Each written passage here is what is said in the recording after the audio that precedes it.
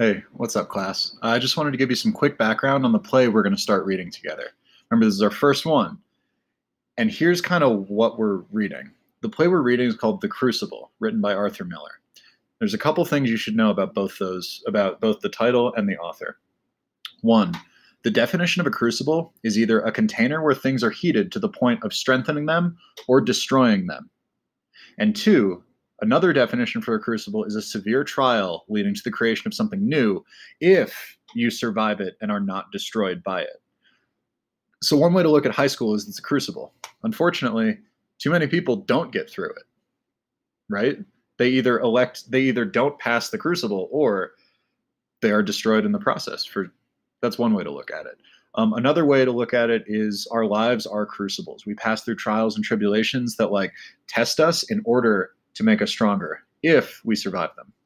A couple things about Arthur Miller. One, this is my favorite piece of trivia. He married Marilyn Monroe.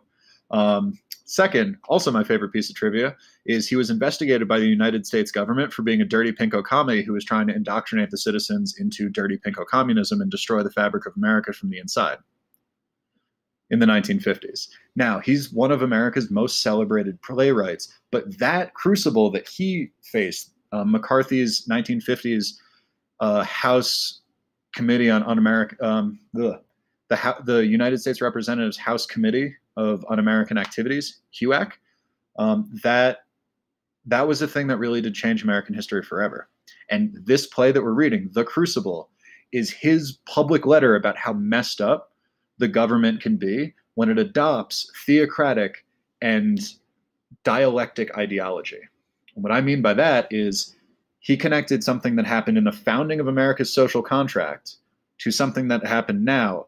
And what I posit is something that is still happening now in even more obvious ways, at least some, depending on how you look at it.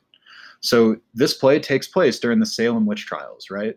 Where things that were good were associated with God, things that were evil were associated with Satan, right? And we all want to be godly warriors fighting Satan. It's really black or white, do or die, this or that. It's what's called dialectic, meaning two mutually exclusive things on a continuum. If that means it leads to the kind of thinking where if you're not with us, the godly people, then you are evil. That's the same way the U.S. looked at the communist regimes in other parts of the world in the 50s through, one would say now, actually. And it's the same thing that if you watched either Republican or Democratic National Convention, what you heard was competing definitions of what it means to be in America. And if you're not with us, then you are not American. And if you are not American, then you are bad. Doesn't that sound like if you're with us, you're with God, and if you're not, you're with Satan, right?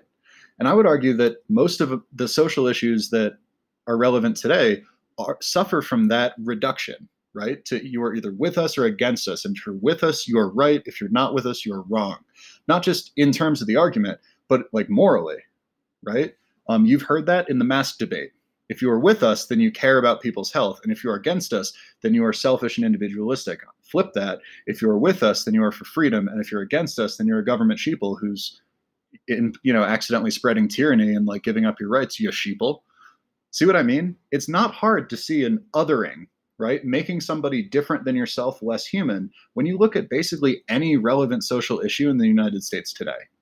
And that's why we're reading this book. Because if you don't know, if you haven't seen examples of that, and if you haven't really looked at how that is baked into America's social contract, then you might miss it next time it happens. And I don't want you to do that. You deserve to see the choices you're being offered. And if you want, reject both of them, or at least be able to explain that you're not morally bad, just categorically as a human for some of the things you might believe.